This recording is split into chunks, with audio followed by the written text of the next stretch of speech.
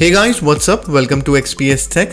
I am Vineet, and in today's video of Linux Basics, we will check out two important attributes that every file, folder or program in Linux has, that is user and group attribute, and also understand how to use them effectively.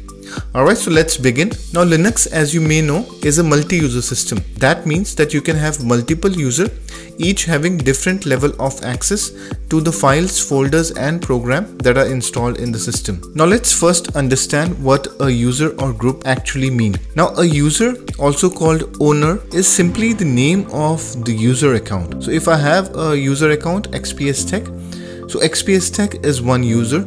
Similarly, you can have multiple users. Next, a group is a method to organize users on the system. So for example, you can have students as one group in which you can put all the users who are students in a school. Similarly, you can also create a group called teachers in which you can put all the users who are teachers of the school in that group. So each group can have multiple users in them. Now by default, any user account that you create gets a default group which is the same as the username. Alright, now with the basics out of the way, let's see how we can use them in real world and also check out various commands associated with them. Alright, now I have divided the entire process in 3 steps. First is to create users and groups. The second step is to add users to groups. And the third step is setting up permissions by assigning groups to folders. Alright, so now let's start with the first step. Now you can create a user in 2 ways. First is by using the GUI system setting app and adding a new user account. Second is via the command line. You can use the command sudo useradd -m and then the name of the user account that you want to create. But after creating the user account, you also need to set up a password.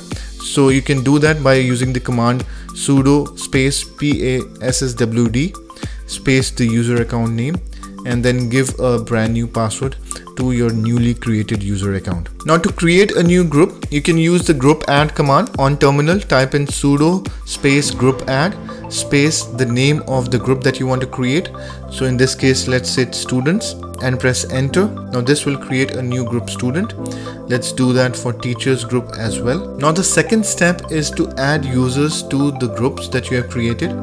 Now to do that, we go into terminal and use the command Usermod. So type in sudo space Usermod -a for addition space -G for group and then give the name of the group. So let's say students, and then the name of the user that you want to include in the group student. Alright, now the third step and the final step is setting up permissions.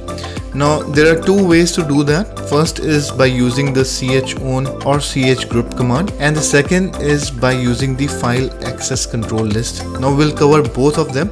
So let's start with the chown. Now to understand this, let's take up a scenario. Imagine there's a computer in a school that contains 2 folders. One is the assignment folder and the other is exam papers folder. Now we want to set up in a way so that all the students can access the assignments folder but cannot access the exam papers folders. Users who are in group teachers can access both exam papers as well as assignments folder. So the access for exam papers folder is exclusively for the teachers, but assignments folder can be accessed by users of either groups, students or teachers. So this is the scenario. Alright, so the first method that we'll use is by using the chown and chmod command. We can also use chgrp instead of chown. Both will give us the same results, but for now let's go with chown.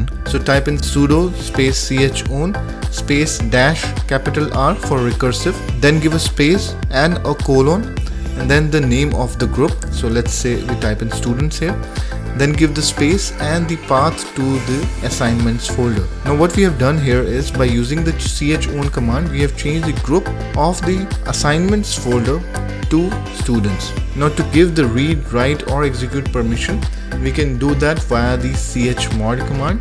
So we need to type in chmod space R for recursive, and then we can type in G for group plus RWX for read, write, execute. Then give a space and then path to the assignments folder. Now if we do ls-l on the assignments folder. You can see here that the group has changed to students and the permission is read, write and execute. Now instead of chown command, here we can also use chgrp command to change group. So this is the first method of doing it. Alright, the second method is by using the file access control list. Now to use this, we type in sudo space setfacl, that's file access control list, space dash lowercase m for modification, lowercase g for group, colon, the name of the group, let's say teachers, colon, and then the permission that we want to give, let's say read, write and execute.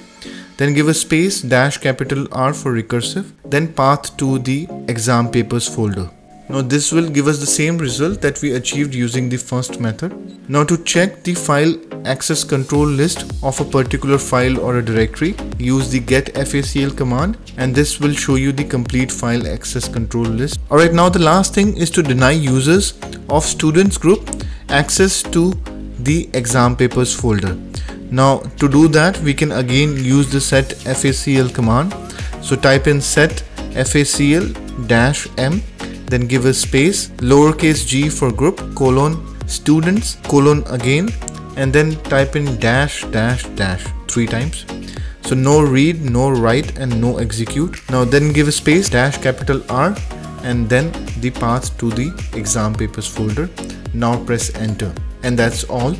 Now any user who is a member of group student cannot access the exam paper folder. Now we can verify that by logging into an account which is in group students, and as you can see he cannot access the folder exam papers. Alright, so that was all for today.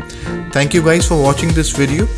I hope you like this video. If you do, kindly press the like button. If you have any comment, suggestion or feedback, do type that in the comment box. Thank you again for watching and I'll see you next time.